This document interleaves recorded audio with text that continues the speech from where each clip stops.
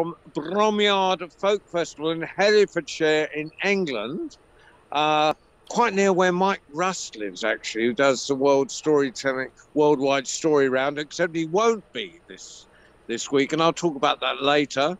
And we have as our guest tonight for the children's stories, the amazing, all the way from Canada, wherever you're listening in the world, Norman Perrin. So please, ladies and gentlemen, boys and girls of the Summer Company, please put your hands together and welcome Norman Perrin. Over to you, Norman. Thank you. After an introduction like that, John, I feel I should be jumping through hoops and on a trapeze. But I'll try. I will be doing it with stories and leaping through a few hoops that way. Now, before I start, I want to. You said I am from Toronto, Canada, and it is our tradition here to start storytellings with what's called a land acknowledgement.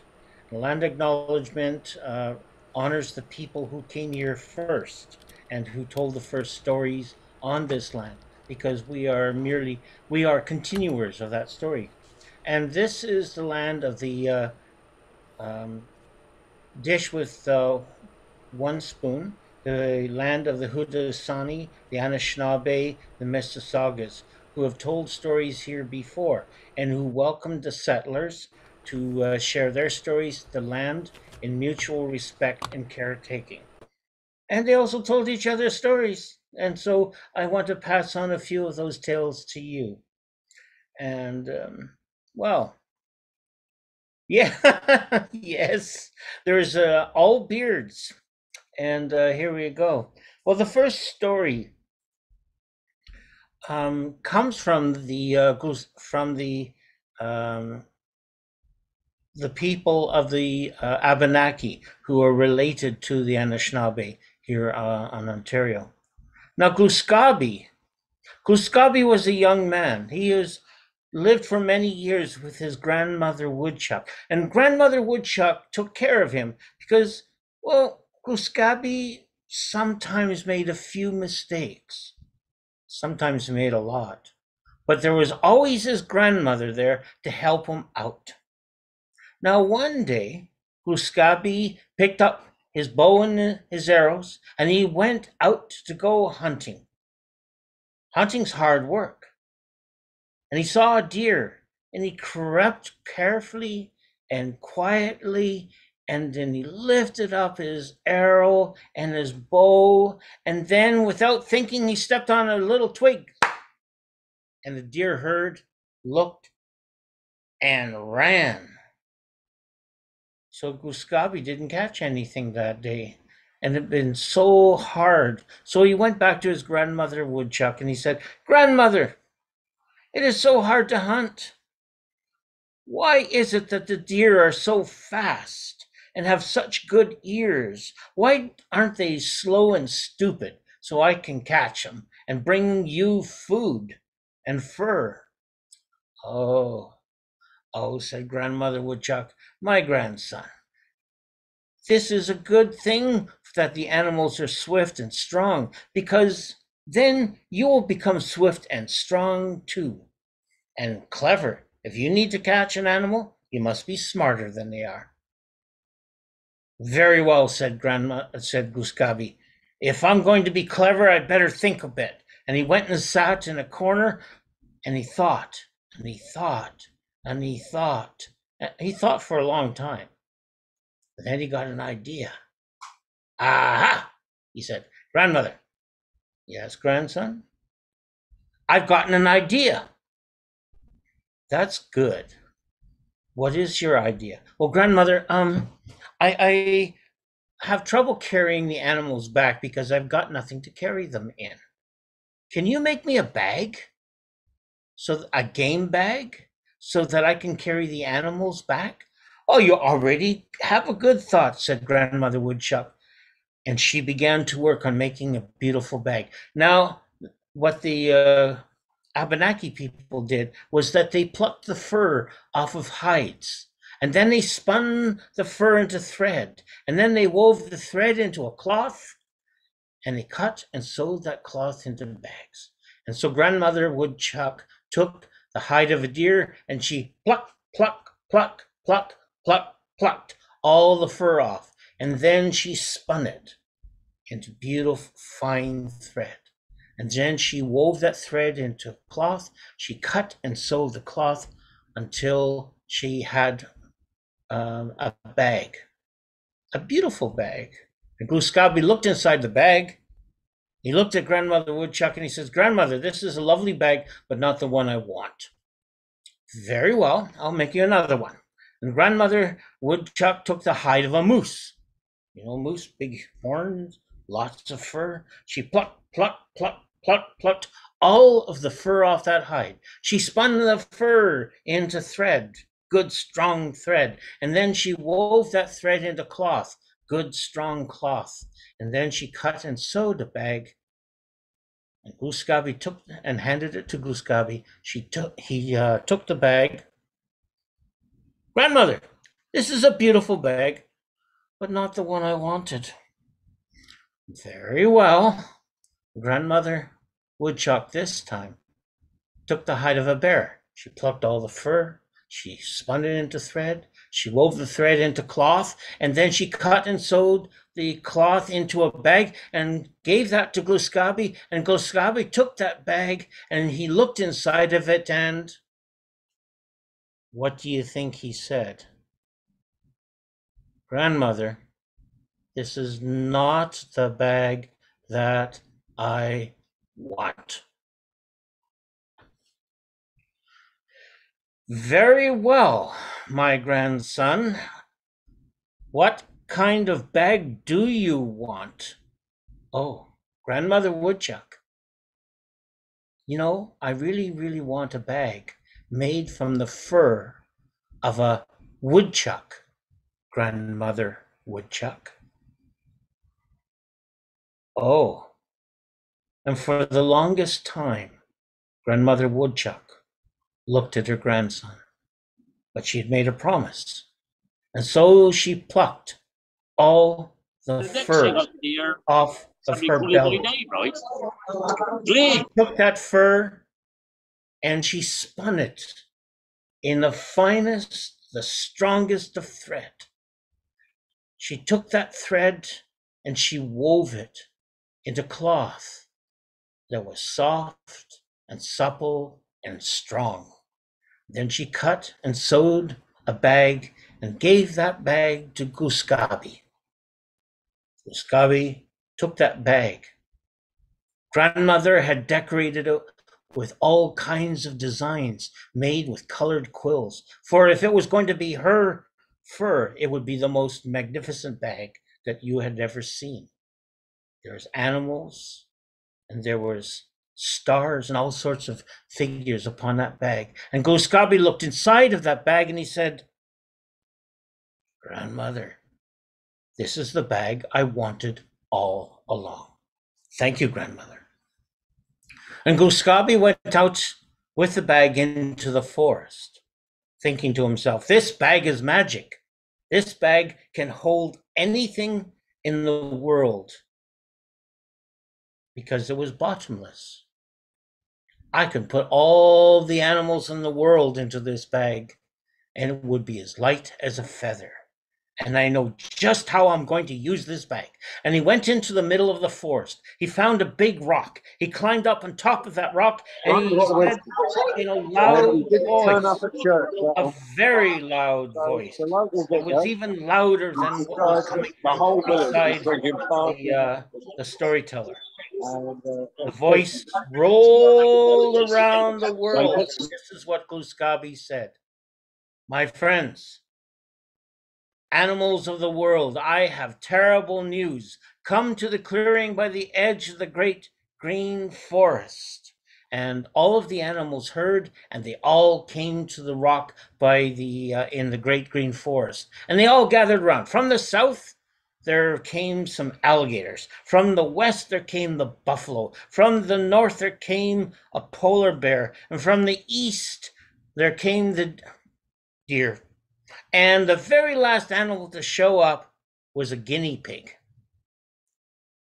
And they crowded around and he said, Guskabi, what news do you have? Terrible news indeed, said Guskabi. You know what? The world's going to fall apart. It's going to break up into thousands of pieces. We're all going to die. That's terrible, said the animals. Oh, Gluskabi, is there nowhere that we can go, that where we will be safe? Can you tell us, please, oh wise Gluskabi? Yes, Gluskabi said, there is one safe place.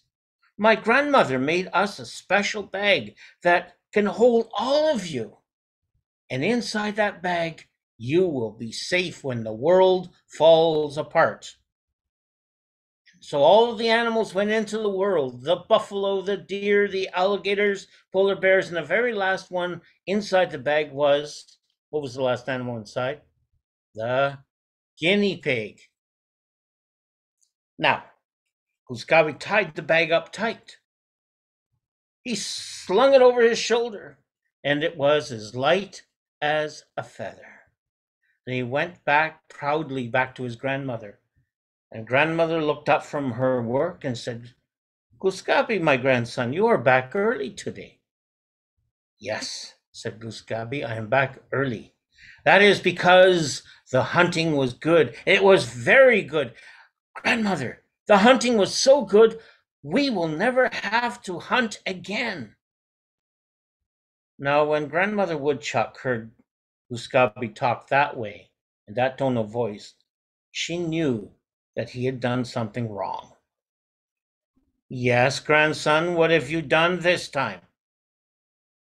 What do you mean, what have I done this time? I've been very clever, for I have tricked all of the animals of the world into this bag. Whenever we want some food, some meat, some fur, I just reach inside of the bag and pull out what we want. Uh-huh, said Grandmother Woodchuck. Guskabi, is there any food inside that bag for the animals? No. Why should I give them food? They're supposed to feed us. Uh-huh. And is there any air or water inside of those bag for the animals? No. You know what it'd be like to try and give water to all the animals of the world? Uh-huh, said Grandmother Woodchuck.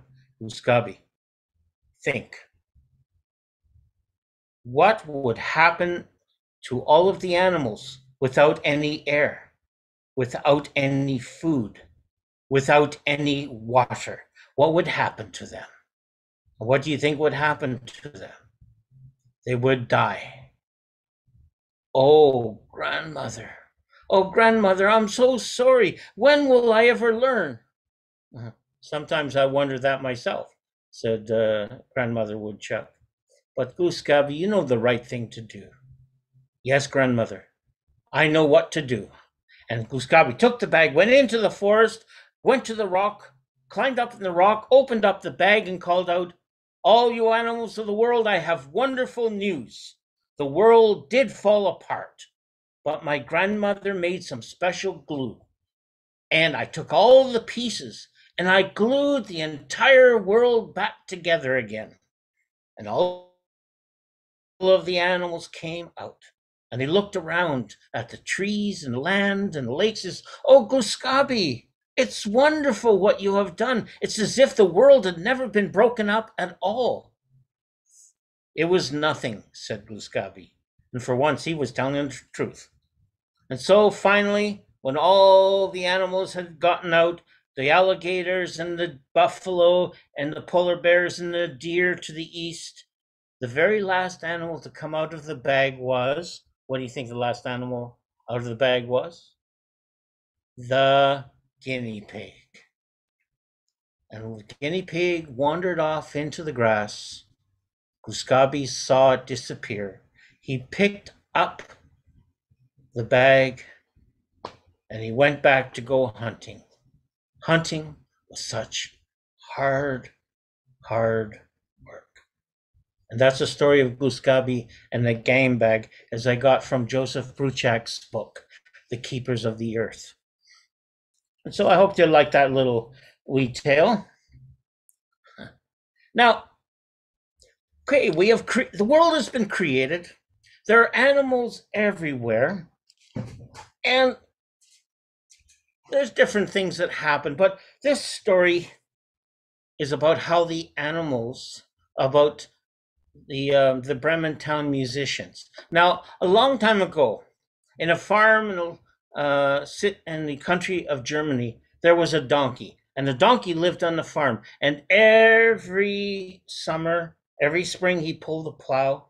Every summer, he pulled a big tank full of water to irrigate the crops. And in the fall, the crops would be harvested and loaded up on the wagon. And I want to ask you if you can unmute for just a moment and tell me what would be put upon that wagon, because you see this farm could grow anything. So what was Onions. put on the wagon? Onions. There was tons of onions, all loaded up. Mike? Wheat.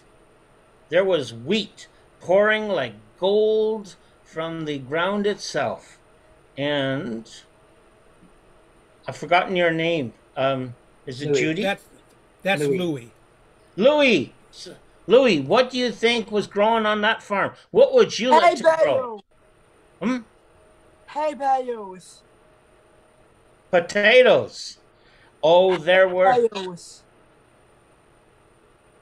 My ears aren't very good. Oh. Okay. Hay. Bales. Hay. Oh, hay bales. Bales of hay. Oh, He says hails hay. of bale. Like hay No, I have a bales. trouble. Hails of bay. Hay and hay bales. Of course. Hay And bales. that's fed the donkey, but it was also good to sell in the market. And so that wagon was loaded with bales of hay and of wheat and of the other thing. Onions. Onions. So the donkey was hitched up to that wagon, and the donkey went to pull, and the wagon didn't move. And he pulled, and the wagon didn't move. There is so much onions, there's so much wheat, there was so much on that wagon, including bales of hay, that it just wouldn't move. And the farmer thought, that donkey's getting too old to work. I think I'm going to do is take him down to Bremen town and going to sell him for glue. And the donkey heard this, and he says, I don't want to be turned into glue. And the donkey kicked and he kicked and he broke the harness and he went down the road, clip, clop, clip, clop, clip, clop. And then he stopped. And he thought to himself, I've run away, and here I am in the great wide world. What am I going to do? You know, sometimes when you run off, you have to stop and think for a moment. What am I going to do? The donkey thought, says, well, I'm too old to pull wagons. And let's see, I could try, no, that won't work. I tried that, it hurt. Maybe I know, I've got a singing voice, the most beautiful voice you've ever heard. And I'm going down to Bremen town, and I'm going to sing my heart out. And the people, they'll give me gold for my beautiful voice. And the donkey took a deep breath and he went, hee-haw. Oh, that's beautiful, said the donkey. And he went down the road singing to himself, I'm going down to Bremen town, my fortune for to find. And if I'm clever and if I'm bold, I'll make a treasure of shining gold. But what he really sounded like, Louis, what did he really sound like? What does the donkey sound like? You're right, he did. And so he went down the road and he came to a dog. The dog was lying in a ditch. And he looked down at the poor little dog and he says, Dog, why are you there in a ditch? The dog looked up from the ditch. He said, it's a sad, sad story I have to tell. For you see, I've gotten old. My teeth are worn down. I can't chase the robbers and the wolves away from the farm. And the farmer took a stick and he wickety whackety, he beat me and I had to run away. And here I am in the great wide world and I don't know what I'm going to do. Have you got a singing voice? Asked the donkey. And the dog says, why, yes, I certainly do have a singing voice. And the dog jumped up from the ditch, wagged its tail, took a deep breath, and the dog went, Louis, what do you think the dog sounded like? Could you unmute yourself? You're right. And the donkey said, that's just what we need for our Bremen Town musicians. And so the dog and the donkey went down the road, clip-clop, clip-clop, singing, we're going down to Bremen Town, our fortune for to find, and if we're clever and if we're bold, we'll find a treasure of shining gold. What they really sounded like was hee-haw, until they traveled along until they came to a cat. And the cat was sitting on a fence post. And the cat saw the donkey. And the donkey saw the cat. And the donkey asked the cat, oh, cat, oh, beautiful, sweet cat, why are you sitting on that fence post for? And the cat looked at the donkey and said, well, not that it's any of your business. But you see, this morning, I went to pounce on a mouse, and I missed. And the farmer said I was getting too old to catch the mice. The farmer tried to drown me. But I kicked, and I scratched, and I bit, and I ran away, and here I am in the great wide world, and I don't know what I'm going to do. Have you got a singing voice? Asked the donkey. Of course I've got a singing voice, said the cat. I'm a cat, after all. The cat took a deep, deep breath and went,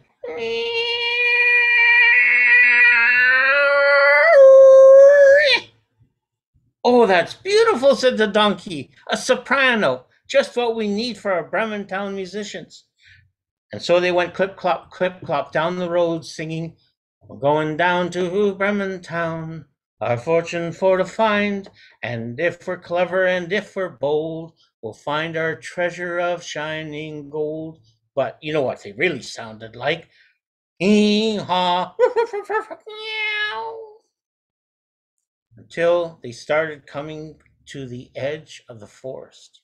And when they were coming near the forest, they found a rooster. The rooster was in the middle of the road. Its tail feathers were all dribble-drabble in the dust.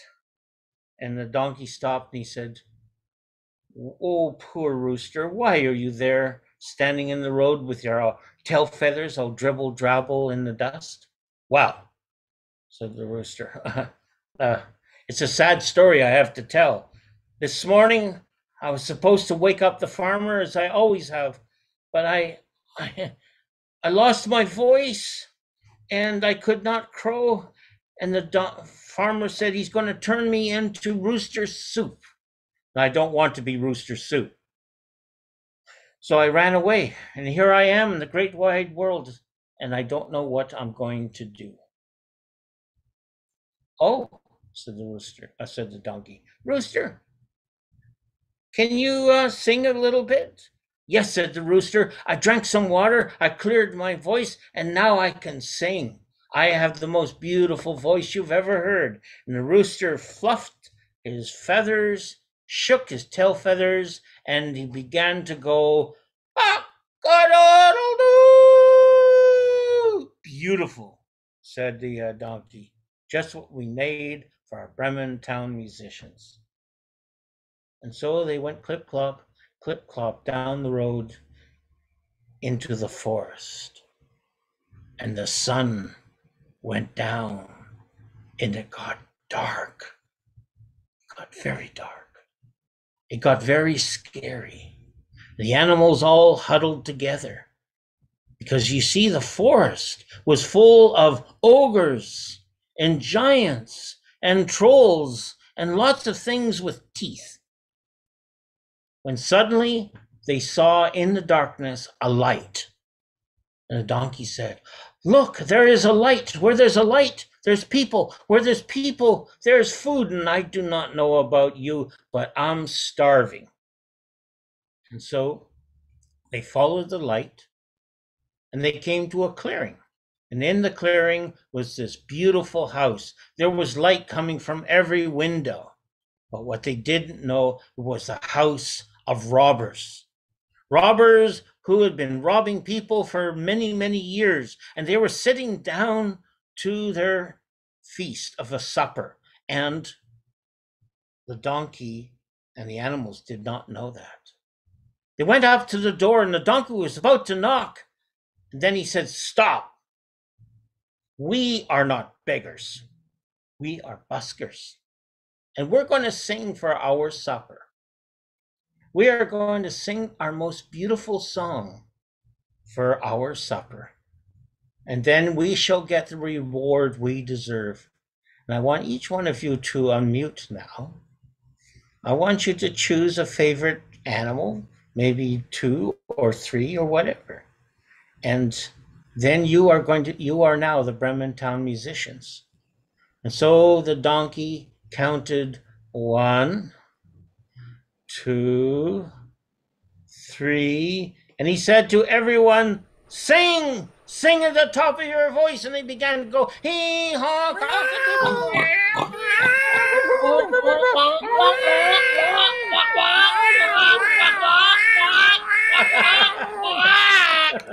and inside, the robbers heard that beautiful music, and they thought every monster, ogre, and troll was about to knock down their door.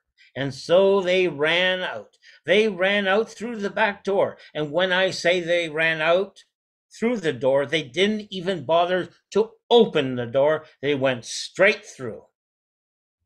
And they disappeared into the darkness and were never seen again.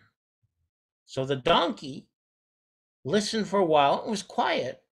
And he said, I don't hear anybody. Let's go in. And they opened up the door, and there they found the feast that the robbers had been about to eat. And the donkey said, "Ah, look, they liked our singing. They left this food for us. I'm hungry." And they began to eat and eat and eat and eat and eat and eat and eat and eat. And finally, when they finished eating, so this story could go on, they went exploring. And they opened up a door. That door was full of silver coins, but there was nobody there. So they went down, they opened up a second door, and it was full of gold coins, but there was nobody there, so they kept on going. And they opened up a third door, and that room was full of jewels of all kinds. You name it, that was in that room.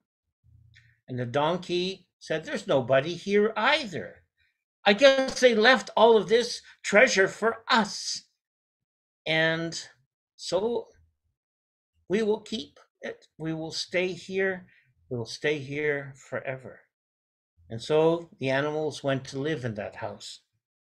Oh, it was a beautiful place to live. They created a beautiful garden, and they had always some work to do to keep themselves happy and occupied. But in the evening, they would make themselves a bonfire. They would sit around the bonfire, sometimes with guests, and they would sing their favorite song, the song that they had sung many times. And this is the song. "We're going down to Bremen town, our fortune for to find. For we are clever and we are bold, and we found our treasure of shining gold." And for all I know, they're sitting around to this very day. And may we have their joy and their fortune for ourselves. Now,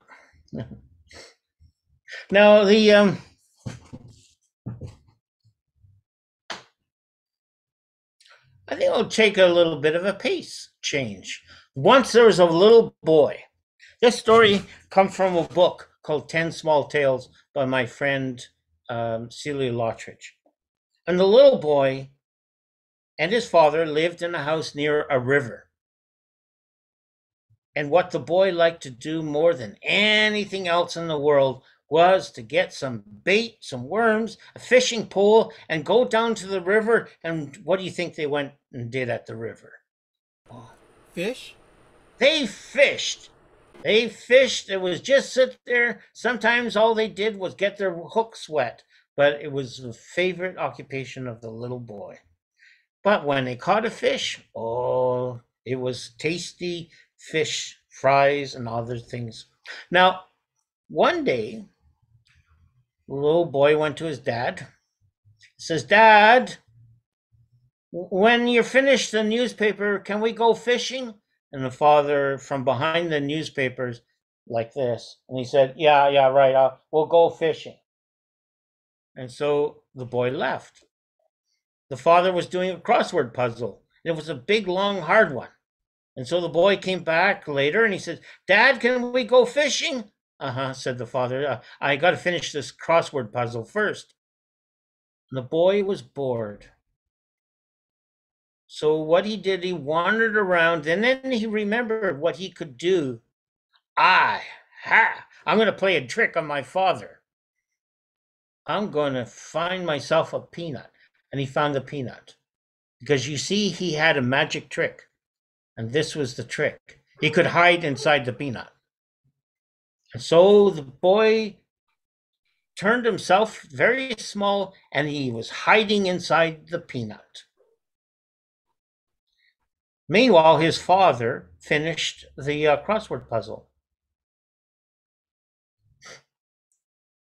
And then he went looking for the boy. Now, he knew the boy liked to go hiding, and he knew all the hiding places, so he went from one place to another. But while he was looking for his son and where he was hiding, why, the chicken came along.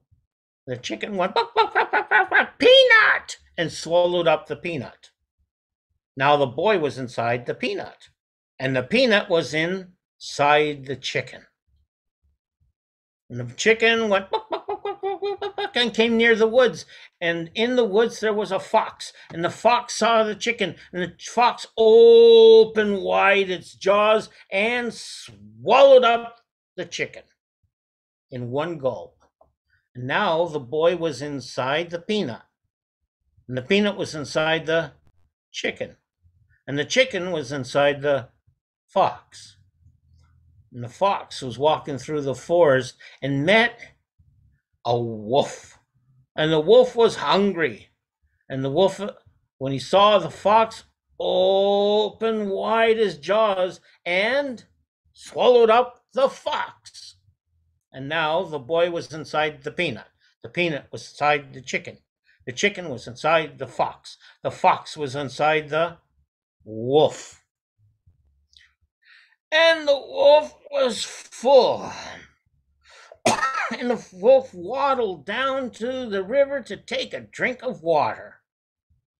And the wolf leaned over. His long pink tail went to lap the water, and while the wolf was drinking the water, a huge fish came out of the water, opened up its huge jaws, and swallowed the wolf, and went down underwater. And now the boy was inside the peanut was inside the chicken was inside the fox was inside the wolf, and the wolf was inside a great big fish. Meanwhile, back at the house, the father had searched everywhere, and he could not find the little boy. So he went and got his fishing pole. He went and got some bait, and he went down to the river, thinking he'll come down to the river eventually. And so he put some worms on the hook. He took the line and he threw it into the water, and the hook went splash into the water, and suddenly, a huge fish bit the hook. And the father pulled and pulled and pulled and pulled the fish onto earth. It was a big fish. And the father says, "Wow, you're pretty fat. You must have been eating something." And so he took the jaws of the fish and he opened it wide. And looking out from inside the fish was the wolf. And he grabbed hold of the wolf and he pulled out the wolf. And then he opened up the jaws of the wolf. And inside the wolf there was the fox.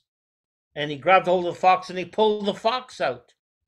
And then he says, people have been eating a lot today. And he grabbed hold of the fox, looked inside the fox, and he saw the chicken.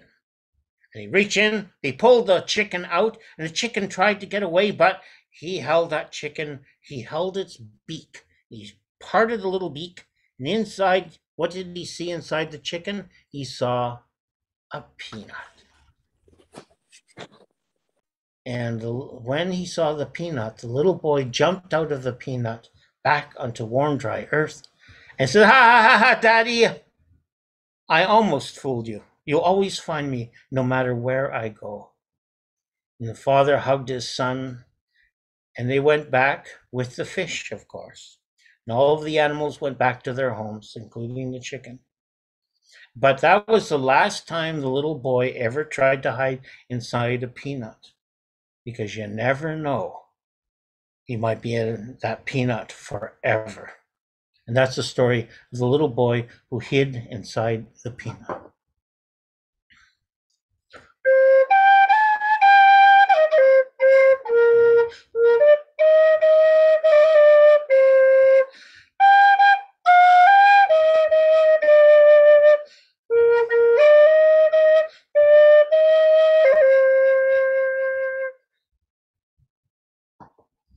Now, the last story I'm going to tell, I know that we're supposed to be doing a full hour. I wasn't too sure if you wanted a full hour, but I have 4 stories and 1 more.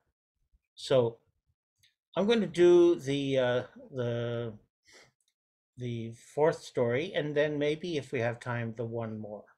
Okay?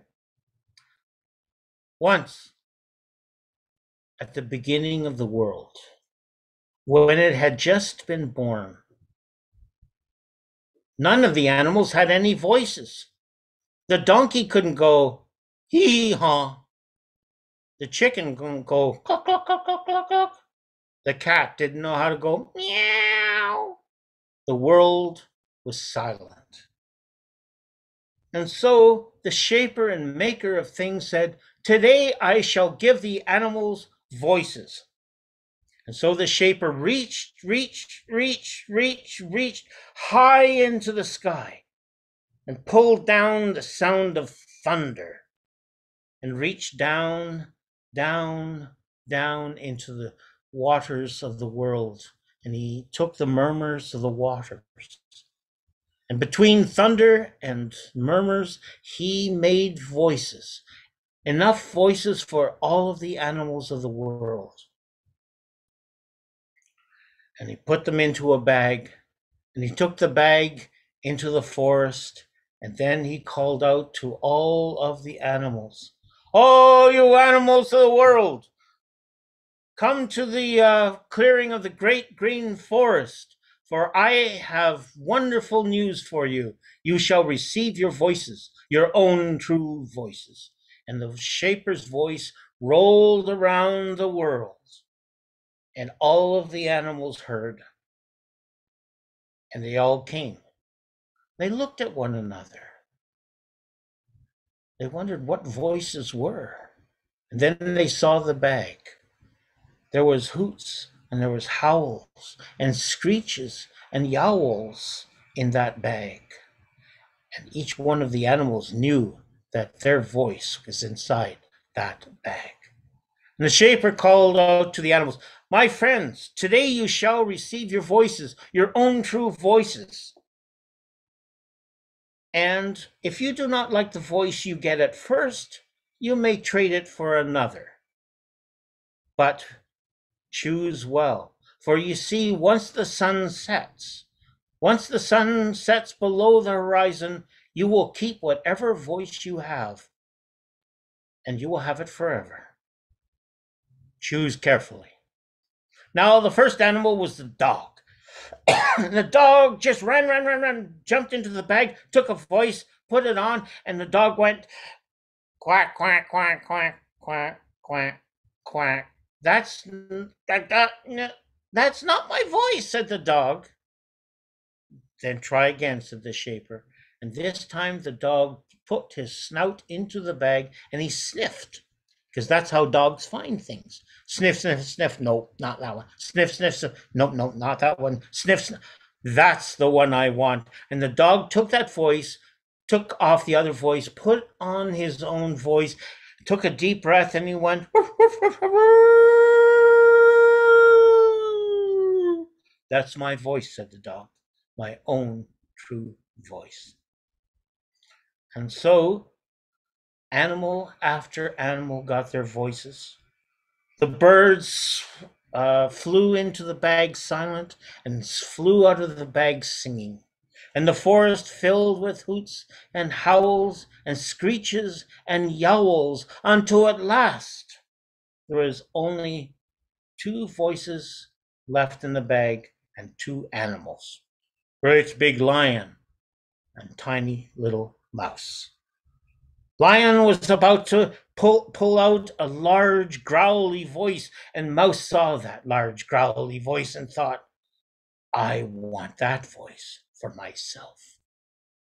And Mouse ran underneath the lion's tail, between his huge paws, and leapt up into the air and pulled Lion's voice from his paws, and ran off into the forest.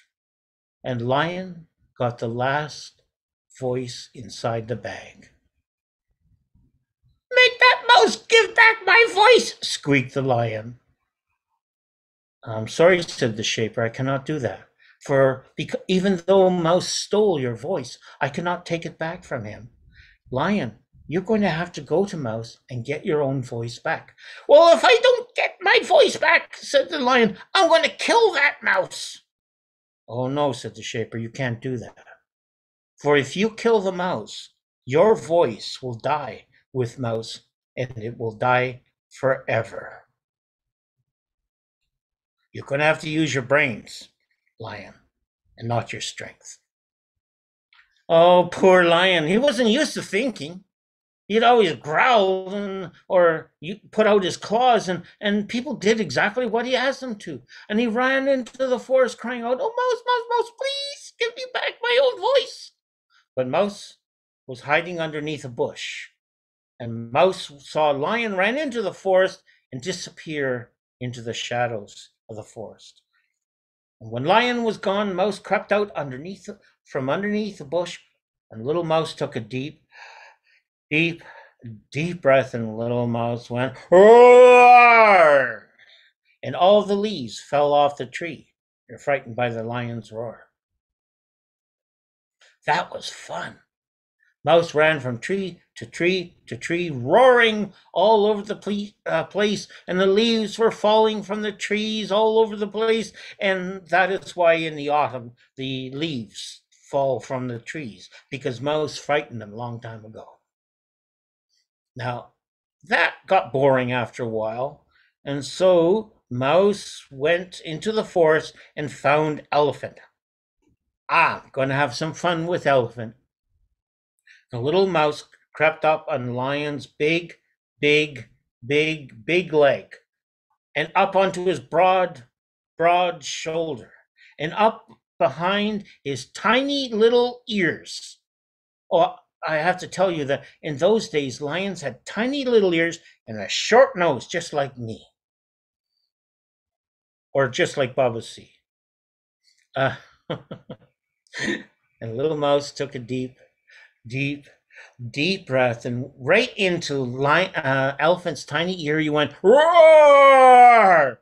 And Elephant's ears turned into umbrellas.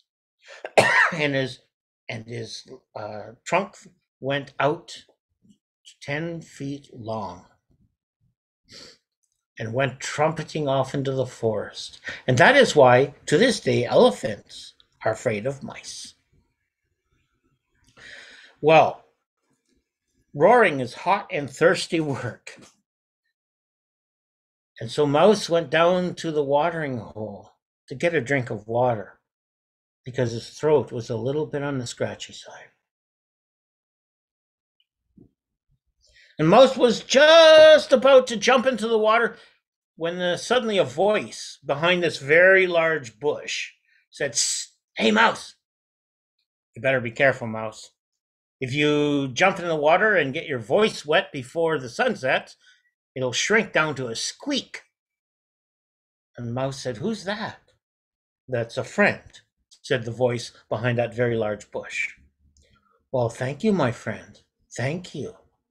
I will do what you say." And Mouse took off Lion's voice and hung it upon that bush where it gleamed golden red in the rays of the setting sun. And Mouse jumped into the water and was swimming and enjoying a cool drink of water when Mouse did not see a big paw reach around, take that voice, and then put another voice in its place. Suddenly the voice cried out, "Mouse, Mouse, look, look, the sun is almost gone. Put your voice on before you lose it forever." And indeed, the sun was just about to disappear. Mouse swam to the shore, ran up to the bush, grabbed hold of the voice, put it on. The sun set. Now the animals would keep their voices forever, their own true voices. Mouse went around the bush to find out who his friend was, but nobody was there. So Mouse went on and on into the forest and found Giraffe. "Ah," said Mouse, "I'm going to have some fun with Giraffe."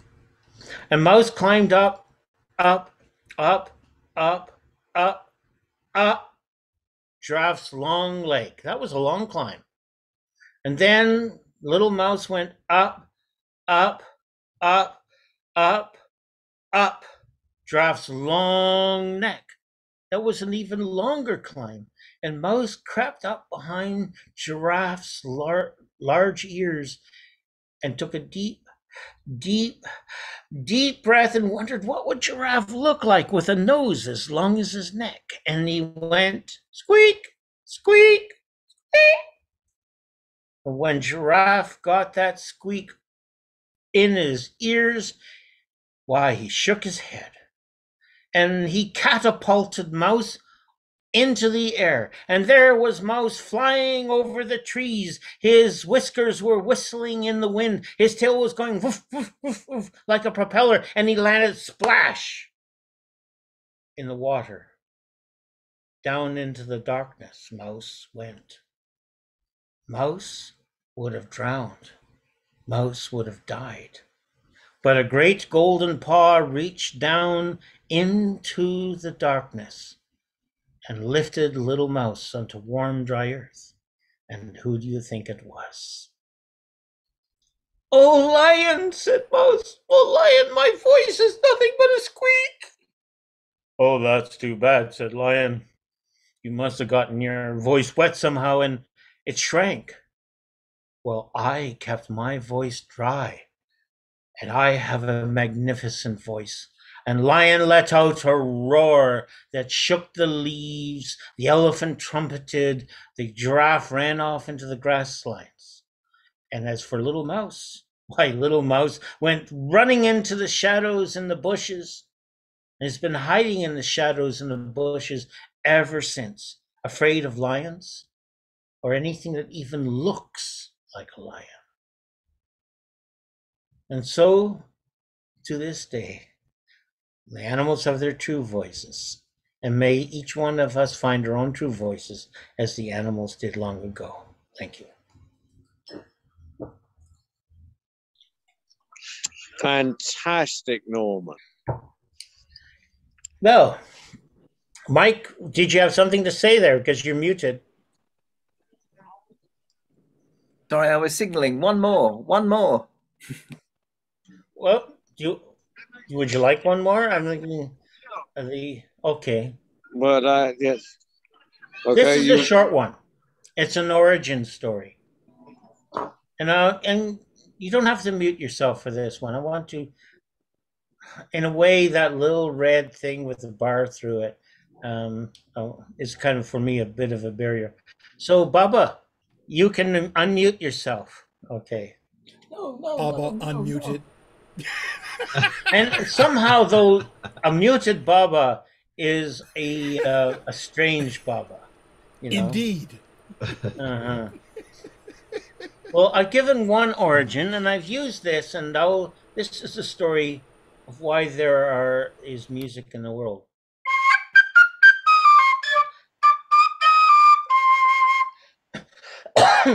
Long time ago, again, the world had just been born, but now there was something new.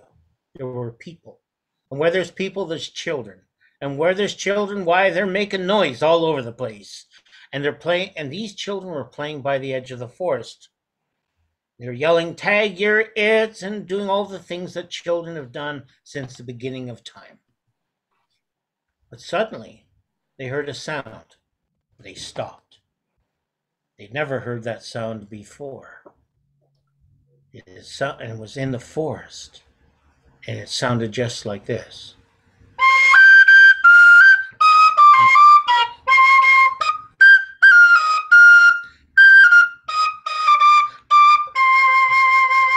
They'd never heard anything like that before.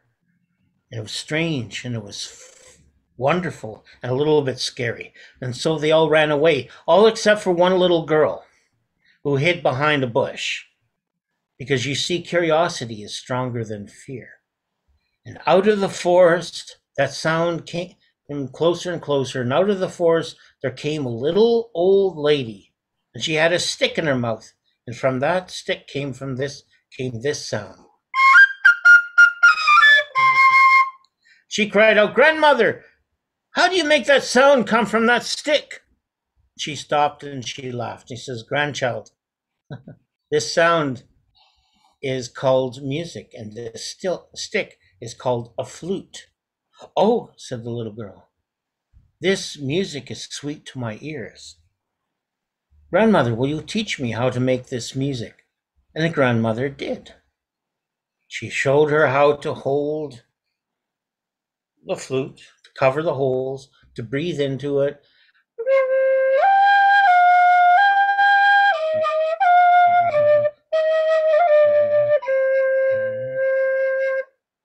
Until the little girl had learned everything that the old woman could teach her. The little girl said, "Grandmother, thank you very much for this music, but this is your music. How do I find mine?"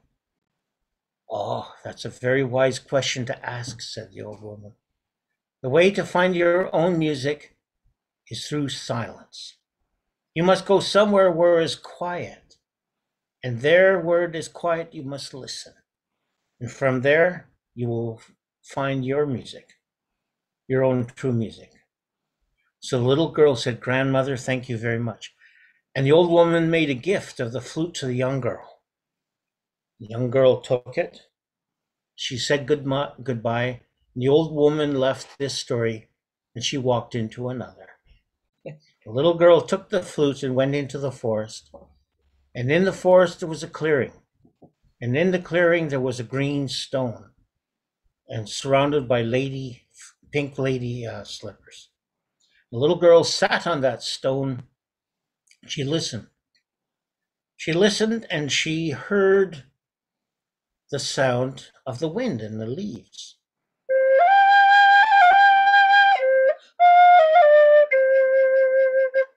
And then she listened some more, and she heard a bird. "Ah, those are my first two sounds," said the little girl. And then she sat down to listen some more. And she had to listen very, very carefully. And this time, off in the distance, she heard the sound of water murmuring through some rocks. She listened to that for a moment. She took a breath.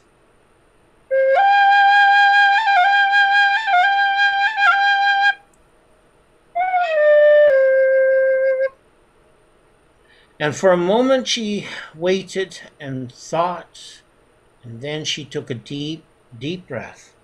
She breathed into the flute, and her fingers and her heart wove all of those sounds of the wind and the birds and the water into music, her own music.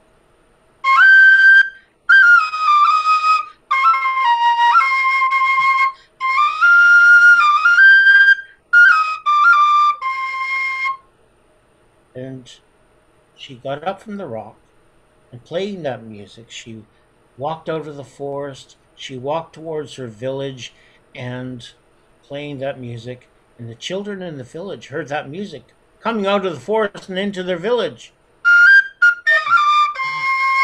And they all hid because it was scary.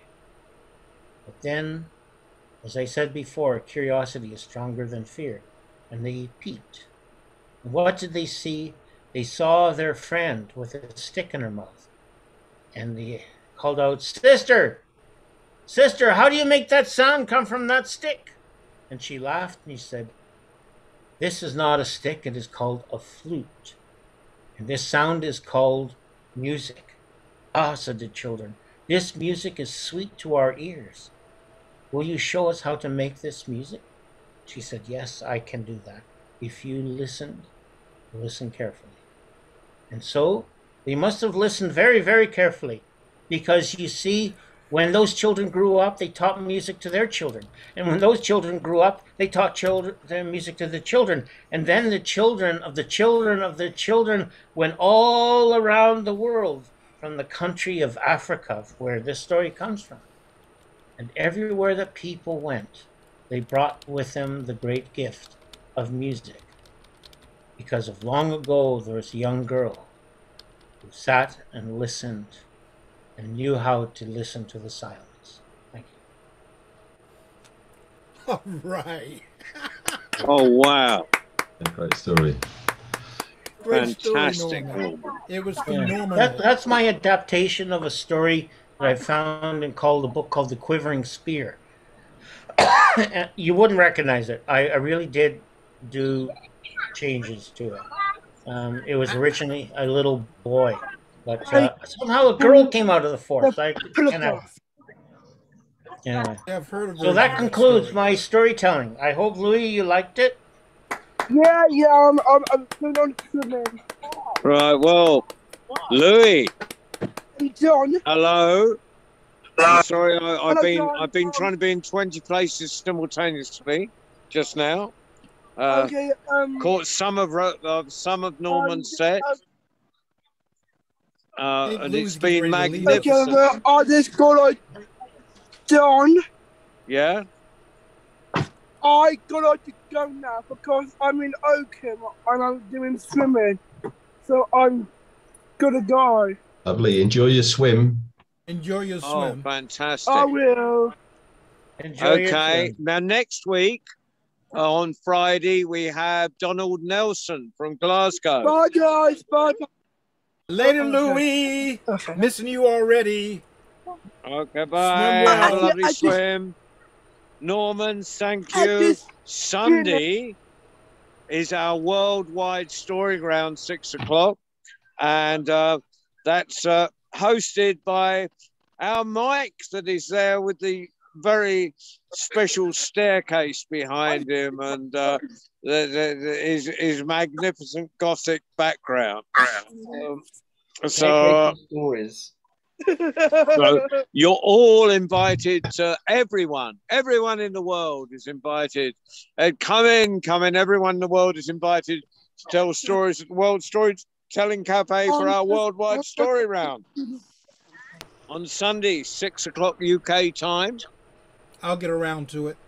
Tuesday will be our 5 o'clock UK time will be our young international tellers. If anyone has a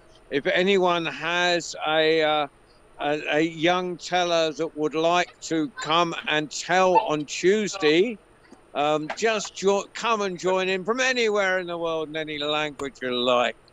And Friday and Donald, and then It just goes on and on and on. The World Storytelling Cafe rolls on, and Norman Perrin rolls with it.